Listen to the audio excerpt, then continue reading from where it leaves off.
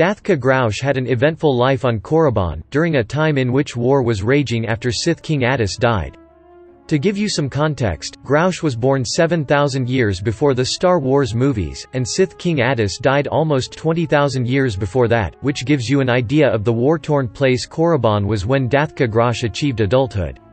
In this great civil war, a lot of the Sith Lords declared themselves Sith'ari, the Sith word for overlord. Graush was a proficient Sith sorcerer, and he was known to be a brutal Sith, defeating his enemies with violence and malice. He eventually beat two-thirds of the world and finally was declared the overlord of the Sith during Dathka Graush's time as Sith'ari. He expanded his rule and dominated all other Siths in a way that even by Sith eyes was extremely violent, brutal and cruel. He always left the battlefields littered with corpses all around.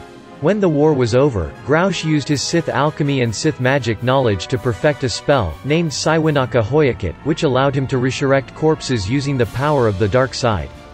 Finally, he was successful in retrieving his own heart, replacing it with a magic crystal charged with dark force energies.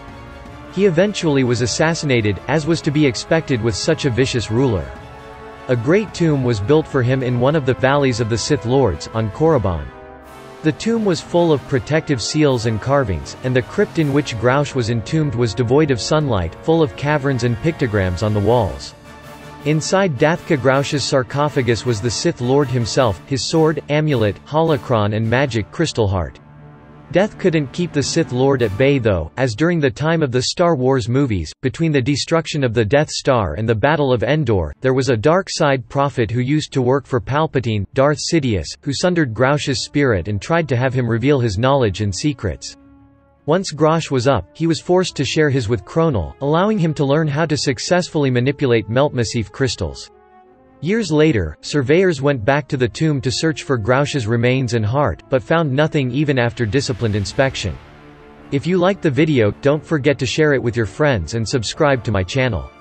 I'm a small video maker, so I would definitely thank you for the help. Thank you, and may the Force be with you.